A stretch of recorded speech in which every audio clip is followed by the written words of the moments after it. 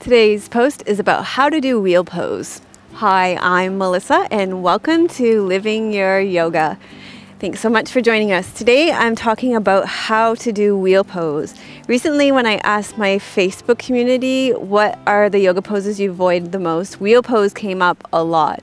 And actually wheel pose is one of those poses that you won't see in my videos. And the reason for that is I believe that it's not a safe pose for me to teach in videos.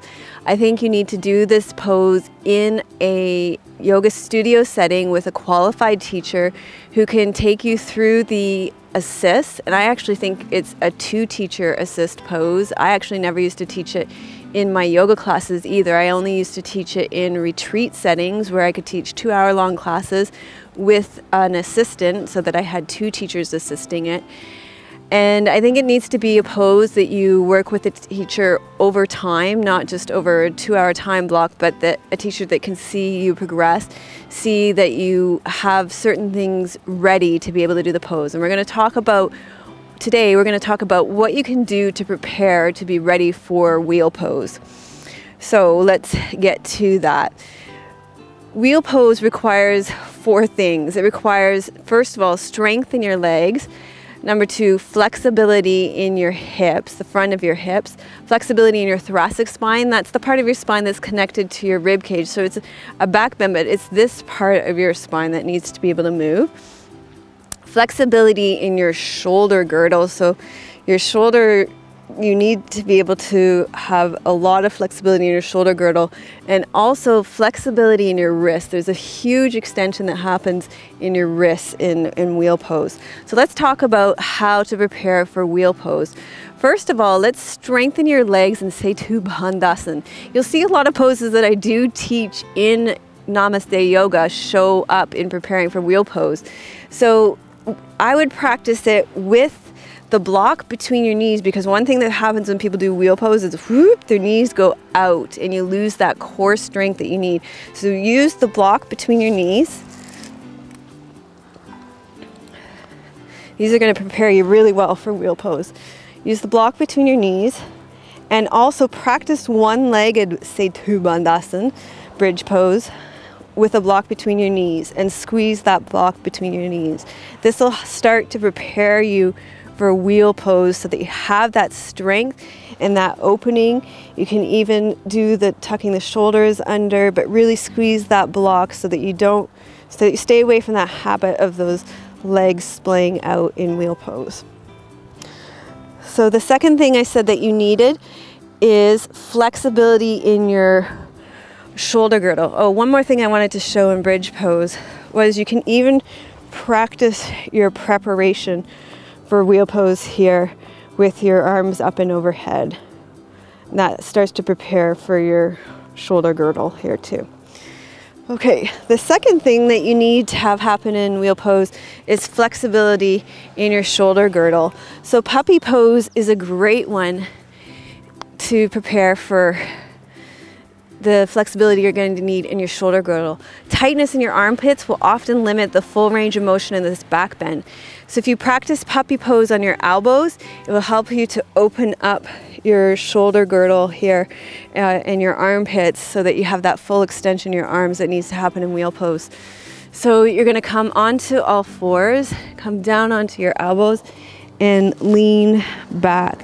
This is a great one to help open up that space that needs to open up for wheel pose. So that's the second pose I would recommend to practice, to open up your armpits and your shoulder girdle that you're going to need to have that opening for wheel pose.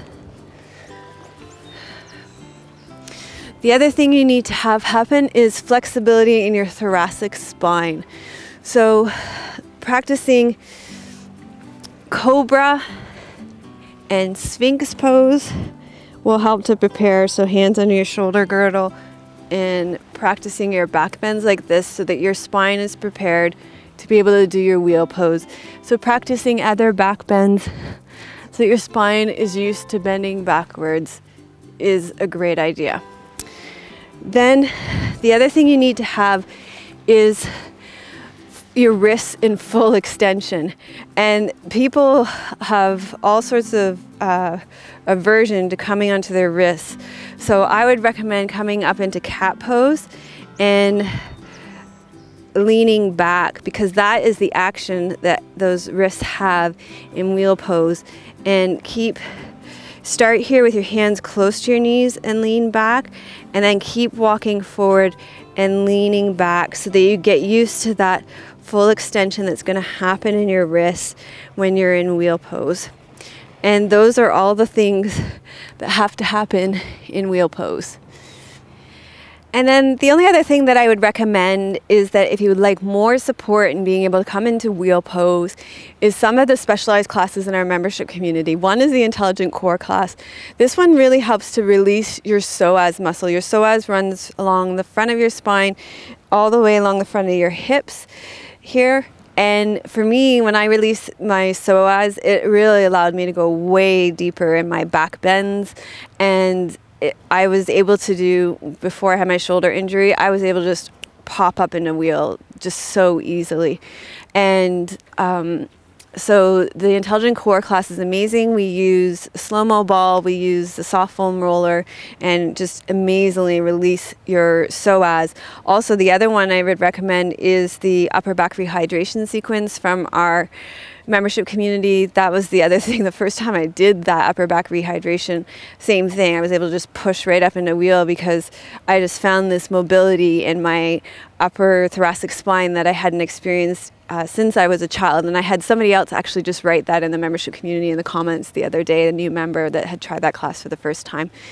So those are amazing. They're just amazing ways to find flexibility again in your psoas and in your thoracic spine using the soft foam roller and the slow-mo ball. So if you'd like to become a member, you can click here below. Thanks so much for watching. If you have any questions or comments or tips for how you access wheel pose, then leave it in the comments below. Namaste. Melissa would love to hear your questions and thoughts. Please leave your comments below the video. Thank you for your reviews on iTunes and YouTube. Your reviews help us to share yoga and a yoga lifestyle with others around the world. If you have a question for Melissa, you can leave a voice message at melissawest.com, and Melissa may answer it in an upcoming blog.